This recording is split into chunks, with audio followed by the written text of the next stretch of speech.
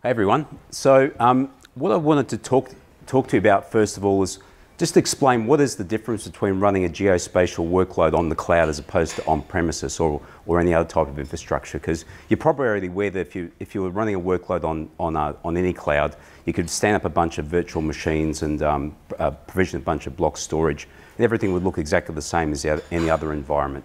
But there's one thing one picture I'd like you to take away with you when you leave here, and that's that the cloud gives you the option of flipping that whole infrastructure on its head. So instead of actually bringing the data to the compute infrastructure, you basically bring the compute infrastructure to the data. And in the AWS environment, that data is represented using S3 object stores. And the concept there is that S3 is a highly durable, highly scalable object storage layer that pretty much any AWS service can integrate with natively. And so I've got Amazon Athena there. You can run SQL queries directly against CSV files or JSON files or Parquet files sitting on S3. You don't need to load them into a database. You can run Apache Spark jobs on them. You can do MapReduce type tasks on S3 directly without moving it from S3 into a Hadoop file system. You can have Amazon EC2 instances directly referencing the S3 data. And I'll show you an example a little bit later where we've got a bunch of data, the NREL organization running HDF5 data HDF5 sitting on S3 and directly accessing it through EC2 instances, again without moving it to block storage. So that's probably the key difference, is because you're basically bringing the compute to the storage, it takes a lot of the plumbing and a lot of the hassle out of dealing with data. So the key phrase there is share, don't copy. By sharing the data, by publishing the data once from the producers and actually consuming it n number of times globally across your choice of infrastructure, whether it's workspaces for running, say, a heavy-duty visualization software stack that needs multiple GPUs and 4K monitors and hundreds of gigabytes of RAM, you can run that on a virtual desktop. You can do EC2 instances, MapReduce, as I mentioned. You can do serverless compute with Lambda, where you don't actually stand up servers at all. You write a piece of Python code, you put in pandas or your choice of geospatial libraries and directly reference the S3 data. Or you can do machine learning training based on that S3 data as well. And there's a bunch of customers of AWS in New Zealand, in Wellington in fact, doing a whole lot of machine learning work with large image files and large personally identifiable information sets as well. So the reason what I want to talk about specifically though is about open data. So taking that a step further, once we're actually talking about sharing data and bringing in the compute, it makes it very, very attractive for organisations to be able to publish their data and share it using that S3 layer. And what we've been hearing from customers like MetService and Digital Globe is it'd be really great if someone could actually take the problem of having to manage big FTP servers or file servers or web servers for distributing gigabytes or even terabytes of data a day away from us and us having to ensure availability. And likewise, the consumers of that data are telling us that what they really want is to avoid that hassle of having to do regular downloads. When I was at MetService, that was a big part of our job, was actually downloading global meteorological files from ECMWF, from the UK Met Office, from GFS, from a bunch of Japanese Meteorological Agency, satellite data all over the infrastructure, all over the network infrastructure. That was almost like our #1 headache. Compared to that, running the weather models is relatively simple, being a bit flippant, but it's a big job. So what AWS has responded to is by saying, well, why don't you let us actually manage that storage for you? And if the data is actually genuinely useful to a large number of people, we'll take on the actual storage costs and the data access costs as well. So the only thing you need to do is basically provide, as a producer, is provide the content. So and probably the biggest advantage is this, it opens up your data as a producer to a larger community of users. We have a saying in AWS that 99% of the smartest people in the world do not work for AWS, they work for someone else. And that's probably true of your organisations as well, maybe not as much, but it's certainly the case that most of the brains don't work for you, and you can leverage that by publishing your data. And I'll go a little bit further than that. It's actually a lot more than just dumping the data somewhere on S3. But by publishing that data, you open it up to that community. It lowers the cost of research as well, because if you're not actually having to worry about network pipes and that sort of thing, if you're able to run Jupyter notebooks or write your own Python code directly against the S3 data, it means you're actually running projects in a matter of minutes and you're not having to invest in infrastructure as well. So I'll talk to you a little bit about our public data sets that already are in our registry. These are some of the major providers of those data sets. As you imagine, NASA publishes a lot of satellite imagery. You can see the Hubble Space Telescope data there if you're interested in it as well. But there's some surprising organisations there which probably aren't geospatial in nature, but the National Institutes of Health. They publish de-identified patient records into this repository as well. There's financial data, there's a stack of meteorological data sources ranging from radar, satellite imagery, global weather models, local area models like WRF and that sort of thing. Now, in terms of actually how you go about finding it, we've got if you go to the AWS, there's a URL there, opendata.aws, you'll see there's a registry, and you can basically just put in a search, and that will give you all the information, a link to the data set, and it'll have a full page about what's actually, just back up, a full page about how to access that data, and it's usually just a URL. But more importantly, there's robust documentation that sits behind it. There's tutorials, there's Jupyter notebooks, there's GitHub links where you can actually access some tools that will make it easy to consume the data as well. So in terms of how to share data, one of the things we've learned through this open data program is there's some real, it's more than just dropping the data somewhere and saying, go for your lives and make use of this. There's a few things you need to do. The first thing is the non-technical considerations associated with sharing. Number one is actually trust. That if someone's going to invest time in building a solution, a pipeline or a data processing pipeline against your data, they need to be able to trust your data. And that means that if you've got any sort of remote sensing network with actual mechanical components or cameras or whatever, those things go wrong. So when they go wrong, you need to be able to tell people that it's gone wrong so they can actually adapt to that. Landsat's a really good example of that, that they actually had some sensors fail on a satellite a few years ago, and they actually bent over backwards to make sure that everyone knew about that and everyone was factoring in those sensor failures into their software stacks. We used to have that with Met Service as well with some of the polar orbiters, that over time they would break down, sensors would get irradiated and they would stop working or lose sensitivity. And as a provider, they were obliged to, they told us that, and we're able to incorporate that. So that really builds trust. The second thing is actually exactly the same as software. You need good documentation. You need use cases, you need tutorials, you need sample code that people can actually get started with. And lastly, accessibility. Again, if people are going to put a lot of effort into tooling, they want to know they can get that data when they need it, particularly if they're doing operational processing. Some of these meteorological agencies are publishing hourly observations on this repository. It's not just static data, it's actually live data. Some data sets are being updated every minute.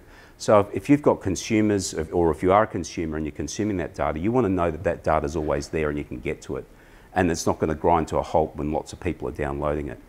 So just that little curve there, it means that what that's suggesting is that as the trustworthiness, level of documentation and accessibility of your data resource improves, your user base basically starts to grow pretty steeply.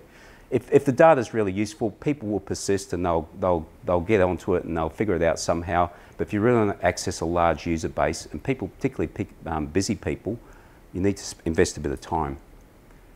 The second thing is technical considerations. And this is a little bit counterintuitive, but you can overthink and as well as underthink your data representation formats. Underthinking is pretty obvious. It's when you just take a binary database dump or something like that, drop it onto S3 and say, go for your lives. That's no good to anyone.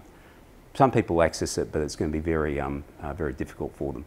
You can also overthink it. If you handcraft a really fine-tuned API for a specific use case, you might think you're doing people a favour, and for some of a user base you are, but you're also going to alienate some people that actually sit in the middle that need something a little bit more flexible than originally defined API, but don't want to go and read binary database dumps.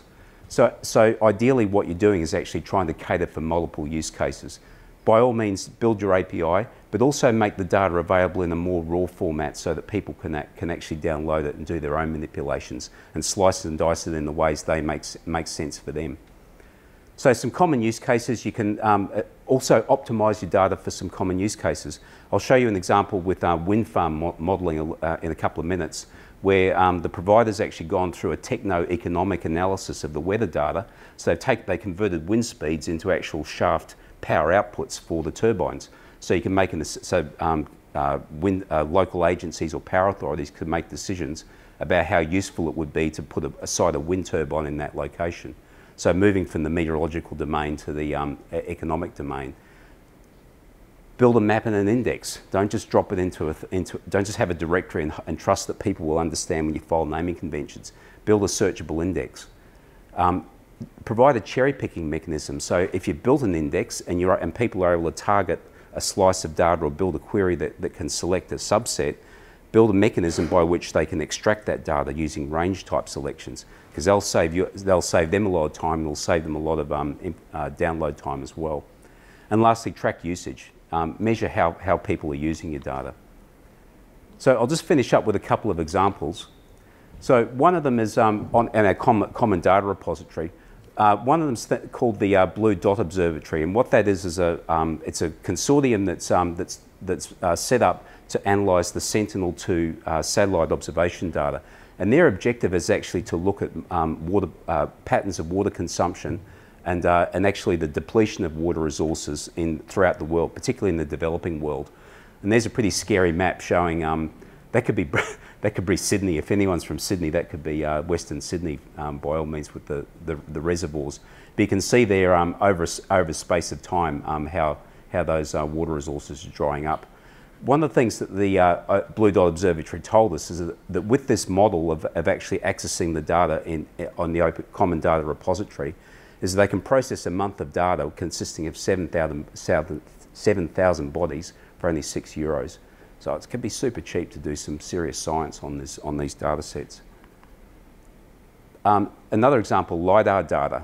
So this is US Geological Services has published a LiDAR point cloud consisting of 10 trillion points. As you might expect, it's over the US. But potentially it's actually got the ability to provide mechanisms for flood researchers, for agricultural researchers to do some serious science on very high resolution elevation data. So that's available on the Open Data Repository as well. And one I'll just drill down into a little bit is called the NREL, or the National Research Renewable Energy Laboratories, the Wind Integration National Data Set. Now what NREL have done is they've done produced a weather model which has been corrected using observations, surface observations, scatterometer observations from satellites, and they produced a 2-kilometre resolution grid of the US, and with 5-minute temporal resolution spanning 7 years at all the elevations, all the vertical elevations that are meaningful to commercial wind farm operators.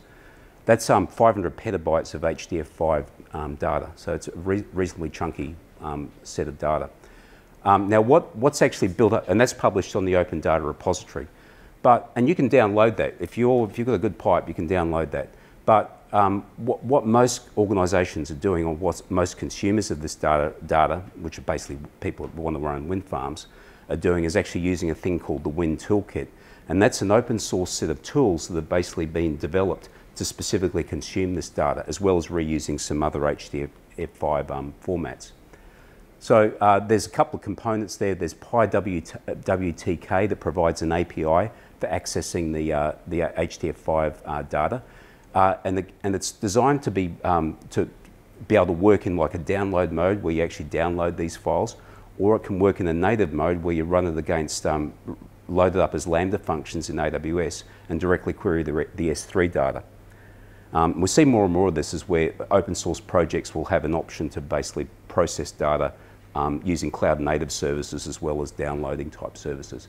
There's a tool called WinViz which sits on top of PyWTK that, and another service I'll mention in a moment called HSDS, and that image there, which should be moving, but there's no player on this machine, would show the wind barbs moving through time on that map, and that's a visualization tool where you can zoom in on particular wind farm sites, different elevations, and work out what the economic suitability of that site might be. There's another library which isn't actually specific to NREL, but if you've got HDF5 data, which there's an awful lot of that, it's the dominant format in meteorology. It's used by a lot of satellite formats, so I imagine you've come across that as NetCDF or NetCDF4, that sort of thing. It's basically a data format that's optimized for large-scale compute jobs. It more or less presents a database or a multi-dimensional data grid as represented in a single file to a piece of code, so it can basically just do array processing, dimensional array processing directly on the file. So there's a library called H5PYD that's been designed to sit on top of, been designed to actually optimize the access to these big data sets. And the way it does that, and I'll just show you a little diagram here, is that it can directly query the S3 objects. So you've got HDF5 data sitting in S3 as individual, probably multi-gigabyte files, and then it goes through does parallel queries against that data. And there's a little graphic there showing how that works. It basically chunks up the data sets, works out which blocks or which files or partitions in the data set it needs to retrieve, goes out and gets them all in parallel to S3, and then brings back the data set and presents it to the overlying application. So the benefit of that is that you can do potentially, these things can scale to, this library can scale to hundreds of nodes if need be, working in parallel against S3. So they can very quickly process, allow algorithms to run directly against HDF5 data, even though the data is just sitting in place on S3. No downloads required. So if there's a couple of use cases I've covered now. We've got a guide here. There's a URL which has also got a lot of the guidance about sharing and consuming data that I've mentioned. There's some additional use cases: Transport for London, the African Regional Data Cube, NOAA's NextRad repository, which is their composite radar, Doppler radar for the whole continental US. I wish we had it here, and that's shareable on the repository as well. So have a look at that guide. It's a really useful resource. And lastly, this is usually the first slide in the deck, but I hate leading with all sorts of cloudy economic type stuff. But aside from what we've been talking about with cloud infrastructure, one thing to bear in mind is that some of the other key differences, and this applies to any cloud, not just AWS, is that it avoids that no upfront expense. You pay for what you use. Most of these science projects I've been talking about have cost literally 10, 15 cents, in some cases a couple of dollars to stand up and get running, and they can be provisioned in minutes. So you only pay for what you use. Improves your market agility because you don't need to provision resources, sign contracts. You can scale up or down, and the whole thing's self-service. Thank you.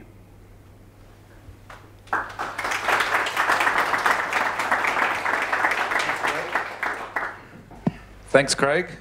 Really good talk. So the nearest AWS region to here is Sydney, right? Yep. So that's another win for Australia, right? Sucked in New Zealand.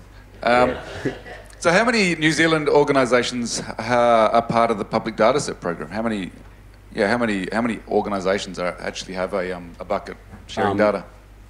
Probably DOC would be the most proficient in that area. DOC? DOC, Department of Conservation. Okay, They've got ecological data sets that they're going through the onboarding process for this.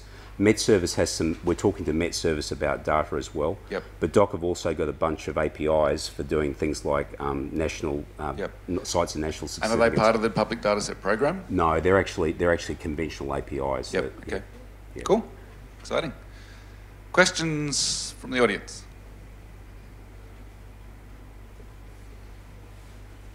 Matt, hold on.